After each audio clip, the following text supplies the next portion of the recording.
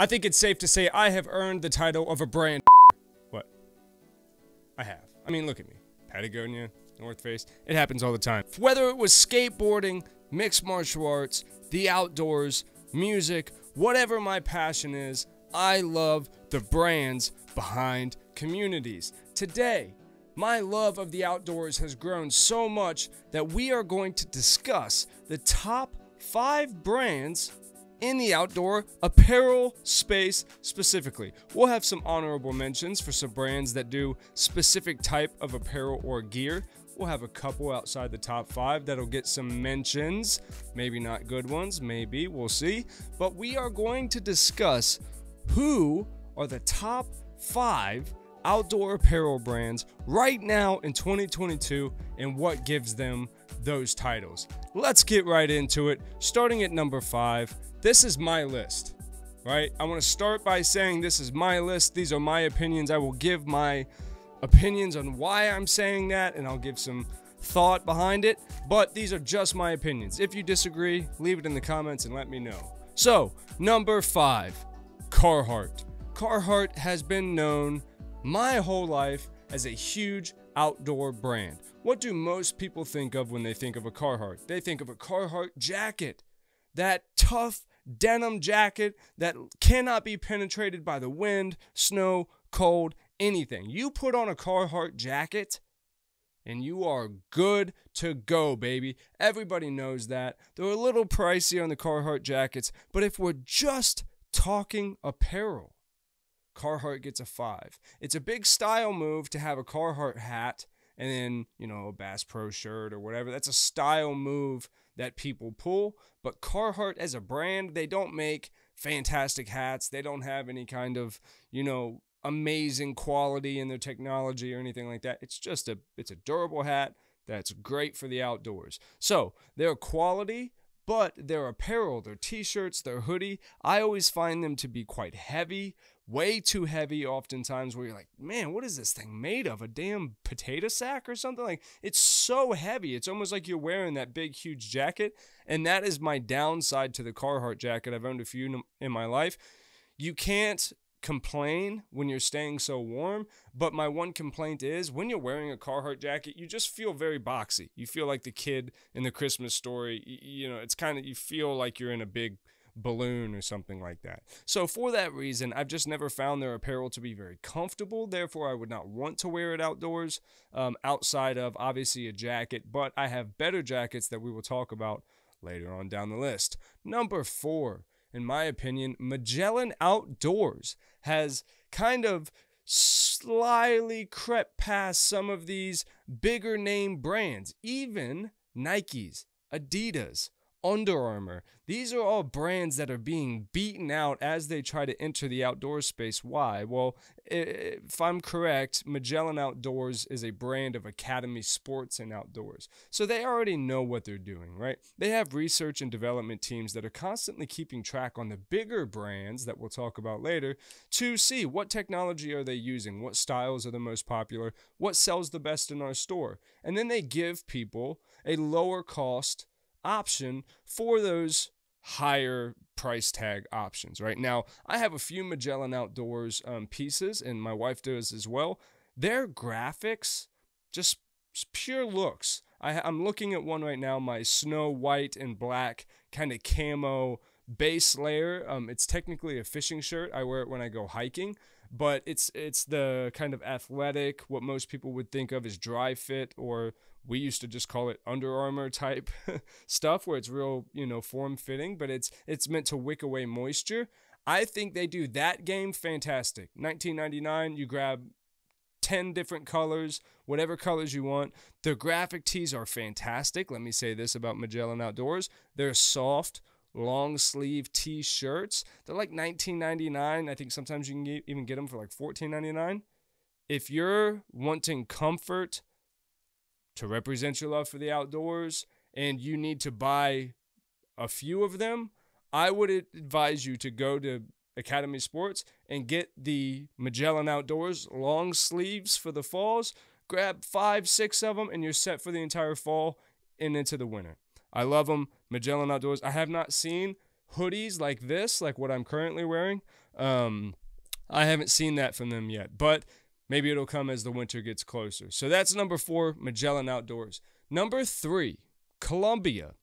Columbia, quality-wise, fantastic. They're one step up from a base layer, so their fleece, that's really where they are known. A Columbia fleece is really nice on a fall night, sitting around, a campfire, roasting some marshmallows, making hot dogs. You put on a Columbia fleece, a nice hat, and you just kick back. I have one in there. It's a red one. It's great. It's a little more professional looking too. If you don't want to wear a hoodie, if you're going out somewhere nice to eat on a nice cool night, throw on a Columbia fleece. Outside of that, Columbia PFG is like their fishing, which is where a lot of their graphic tees come from, a lot of that stuff. Columbia is a very like button-down shirt type of thing. It's more of a business casual type look. That's why I don't wear it as much, but that's not really my style. I appreciate them for their quality. That's more of a fishing brand. I don't really fish. So again, I think their standard base layer stuff is fine. It's like $35-$40 for just, a standard base layer fishing long sleeve shirt. So again, they're great. They're a staple in the outdoors community, and their gear is great. You're never gonna have a problem with the quality of gear on that one. So let's get right in to the top 2, and I'm sure you guys can already guess the top 2, and then we'll get into our honorable mentions specific to certain sports, right? So number 2, who's gonna win out of North Face or Patagonia? In the number 2 slot comes the North Face. I do love the North Face. I'm a big fan. I love that they have sponsored so many great rock climbers and athletes such as Alex Honnold and Jimmy Chin and so many others. I support them mainly for that reason, and that helps me to overlook what they do on the not outdoors side of their brand when they do collabs with like Gucci and Supreme and all that type of silly shit, and they make the big elaborate like logo all over the hoodie stuff. That stuff I don't like. But remember, brands are international, so they're not just making stuff for Cam Williamson or whoever's watching this video. They make styles for all types of people. They want to be right there with the Nikes and the Adidas, and in my opinion, I still think that they beat them. So the North Face has always had a very unique, distinct logo, even, and Patagonia has as well.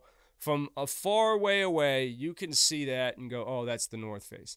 And when you look at it, you know that that's a quality piece of apparel that, is that you're looking at. The hoodies aren't your standard $19.99, $39.99 hoodie, right? They're light but comfortable and insanely warm. Let's just be honest. When you are wearing a logo that is just clean, it's just a clean logo, right? It's a bright red shirt or hoodie. Now, I have other ones that are not bright red, but black or whatever. But when it's a base color, clean logo, and then on the back, it's got the logo really big, it's just a clean look. So you can kind of pair that nicely with really anything.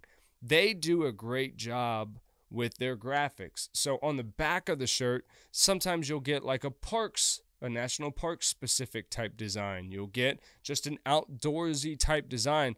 But where Columbia falls short is some of their stuff is so flashy, and Magellan is that way too. Some of the colors are so bright, and it's like, it looks like a kid made it with, glow in the dark highlight pens or something. And it's just so much to look at. North Face is pretty good about that. They don't do that.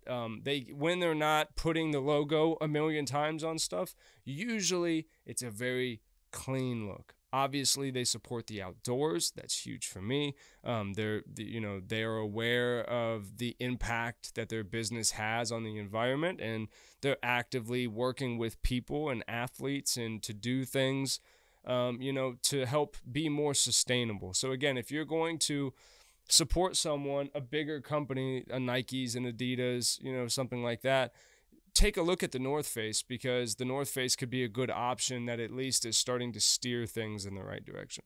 Let's go to the winner, the crown champ. I'm sure many people knew this was coming, especially because I just did a video on Yvon Chouinard giving away Patagonia. But in the number 1 slot, the reigning champion, Patagonia, baby. Patagonia, a lot like the Carhartt hat, has that culture, this one specifically, where you'll see a lot of people who just wear a Patagonia hat, and then they'll have like a Nike shirt on, and then they'll have like slacks on or something, and it kind of shows that the enthusiasm for the outdoors is there, but then it gets very confusing with all the other fluctuated brands, and that's where Patagonia can kind of get a rough rap as being like a poser or a yuppie or a uppity kind of thing, where, you know, people look at some folks with Patagonia hats and go, oh, he probably doesn't even know what that is or whatever, and they may not, but that kind of stuff is not really important. If you're using your fashion as a status, you know, checkpoint for yourself, reevaluate completely. You should be happy and comfortable in everything that you wear.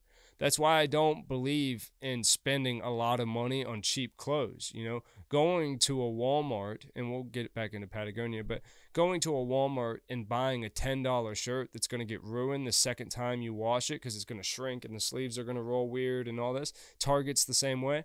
Yeah, you can say that you're saving money, but when you have to do that multiple times in a month, you might as well have just bought the one shirt from Patagonia for $45 and pay attention to how they say to wash it. Wash it in cool water. Chill on the fabric softener. Don't do that because it ruins what preserves the shirt. They have lifetime guarantees on every product they make, and they're specific to the outdoors. They don't do this wide, broad reach into the secular community where it's like, hey, we make clothes for everybody. Their new tagline is, we're in the business to save our planet. So they're not playing games.